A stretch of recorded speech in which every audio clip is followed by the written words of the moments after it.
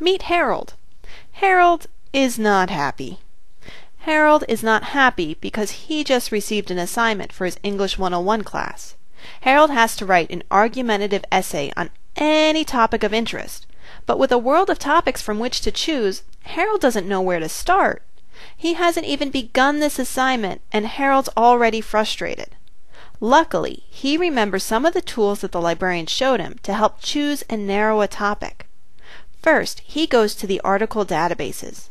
There are several library databases that specifically store information about current and controversial topics, which are perfect for an argumentative essay.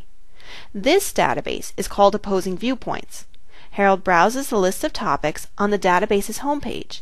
He then clicks on one to find more information about it and sources like magazine and newspaper articles that discuss the issue further.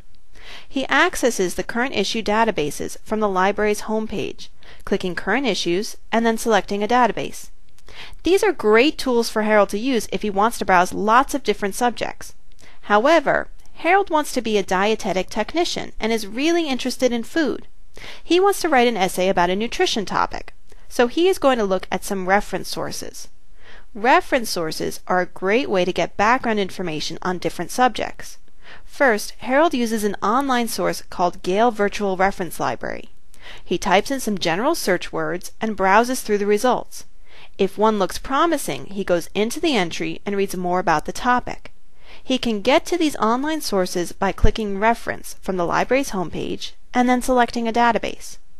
Harold also finds lots of print reference sources in the library, like this one, the Encyclopedia of Junk Food and Fast Food. He flips through the pages and looks for interesting entries.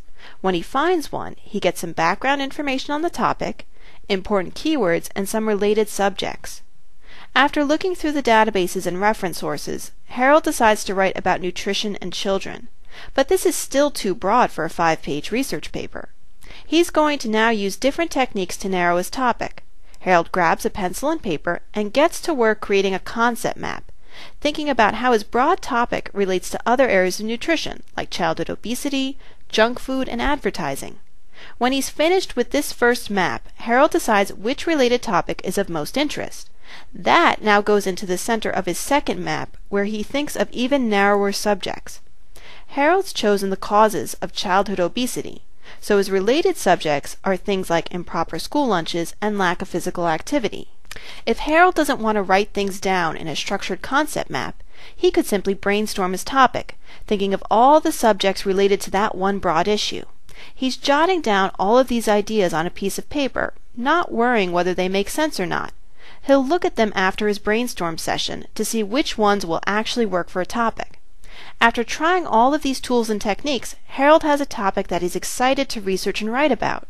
He's now off to the library website to use more of the databases and catalog to find resources, knowing that if he has any trouble, he can always ask a reference librarian for help.